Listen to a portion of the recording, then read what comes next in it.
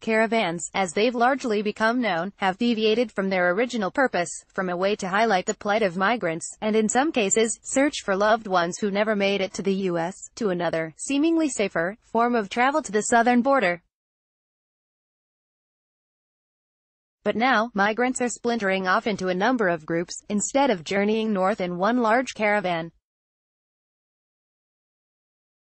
A Department of Homeland Security official told CNN that there are currently more than 10,000 undocumented migrants making their way to the U.S.-Mexico border, but they do not appear to be traveling in caravans. Instead, the groups are dispersed, making them very difficult to track, said the official, who added that the caravan that arrived in Piedras Negras in early February has been largely moved out of the Mexican border town.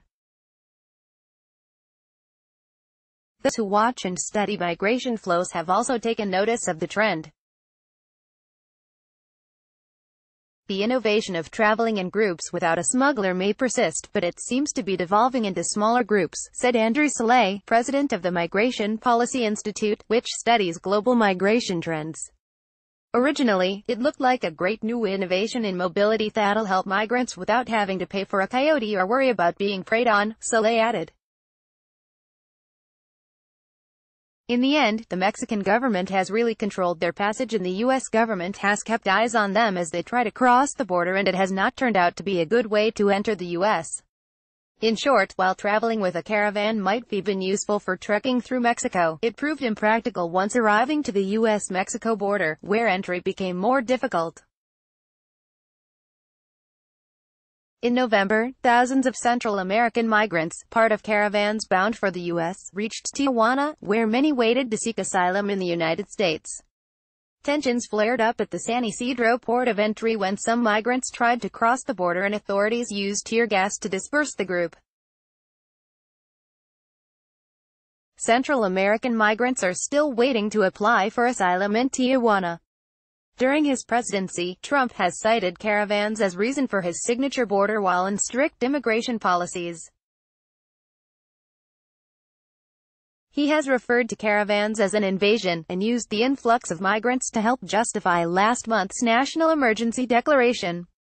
His administration deployed a number of controversial efforts to try to discourage migrants from coming to the border, including the zero-tolerance policy that resulted in thousands of children being separated from their families and the so-called migrant protection protocols that require some migrants to stay in Mexico until their immigration court hearing. But the issue is not exclusive to the U.S. Mexico is also reviewing ways to address the flow of migrants. It's a new phenomenon that we had not previously experienced, said Mexican Secretary of the Interior Olga Sanchez Cordero at an event in Washington Thursday, adding that the government is evaluating who is organizing caravans, promoting them and leading them. Mexico has touted its efforts, under the new administration of Mexican President Andrés Manuel López Obrador, to address the flow of migrants from Guatemala, El Salvador and Honduras. In January, Mexico granted a large number of humanitarian visas to migrants crossing its southern border. Of the 13,500 that came through the border in mid-January, only 10% continued to the U.S.-Mexico border, according to Cordero. Cordero suggested that doing so has discouraged migrants from continuing their journey north and instead stay in Mexico. It's unclear, however, whether those migrants will decide to journey north in the future.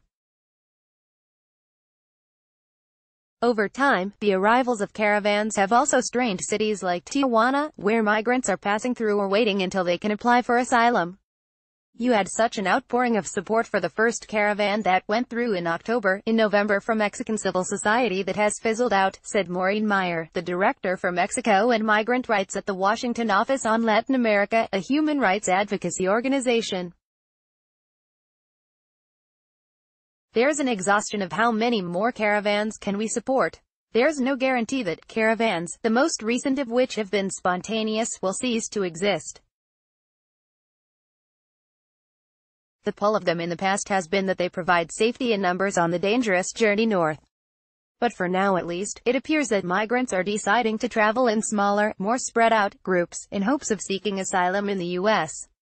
CNN's Geneva Sands contributed to this report.